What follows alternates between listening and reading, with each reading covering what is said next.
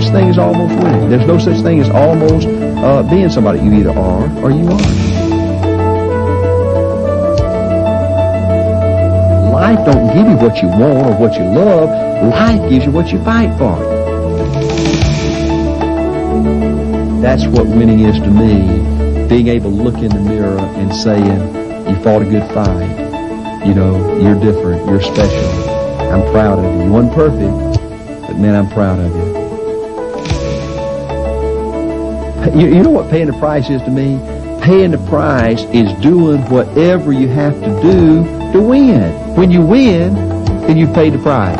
Until you win, you ain't paid the price.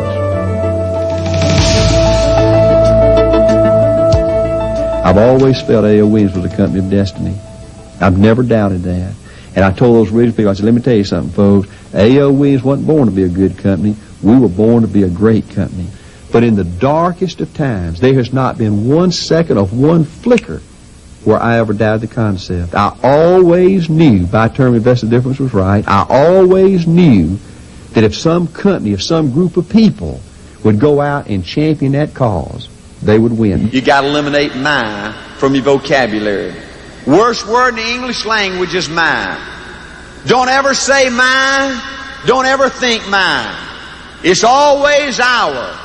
It's always together. It's always team.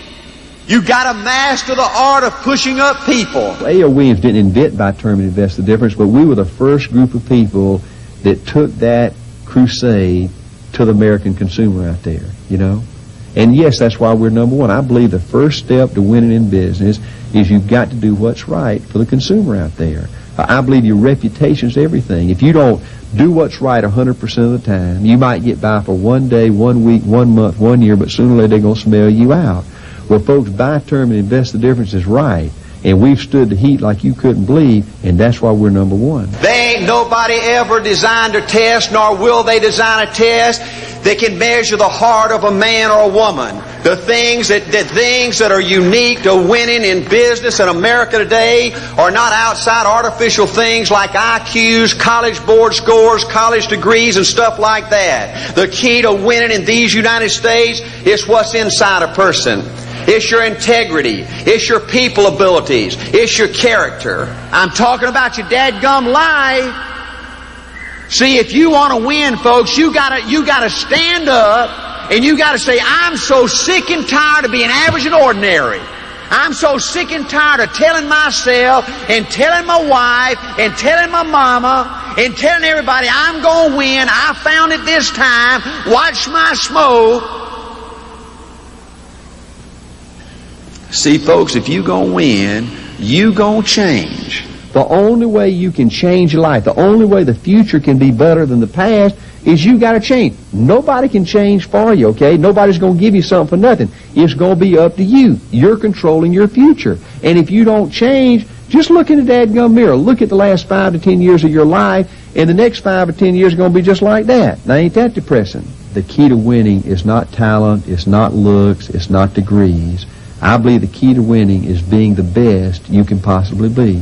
I believe if you're proud of your abilities and your opportunity, if you look in the mirror and you say, that guy's supposed to win, you know, he's supposed to be somebody, you know, and you go out there and you go fight and you be the best you can be, you're going to have a lot of defeats along the way. You're going to be in so many situations that look so hopeless. But if you just keep being the best you can be, it's going to look impossible at times. Just keep being the best you can be.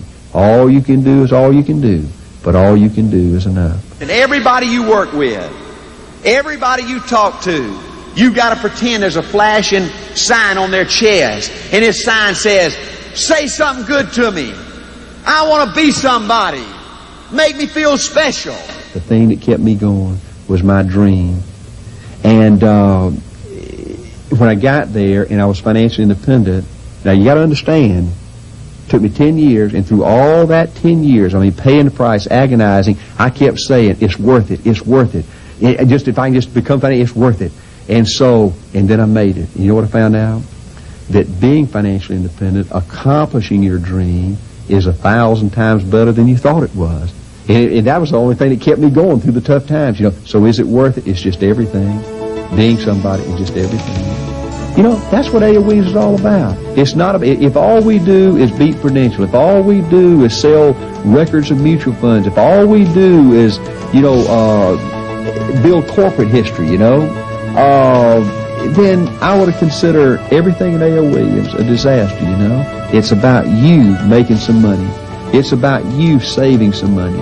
It's about you paying off some debts, okay, and being free out there. It's about you becoming financially independent. That's what A.L. Williams is all about.